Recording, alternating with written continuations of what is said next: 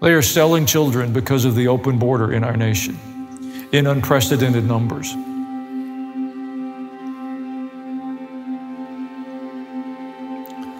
You have to live with that a little bit.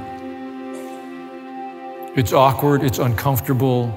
We tend to say, what can I do? We can do a lot. We can insist they close the border.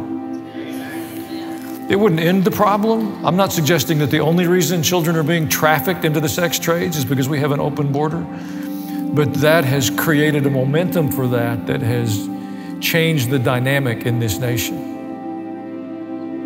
And we have tolerated it.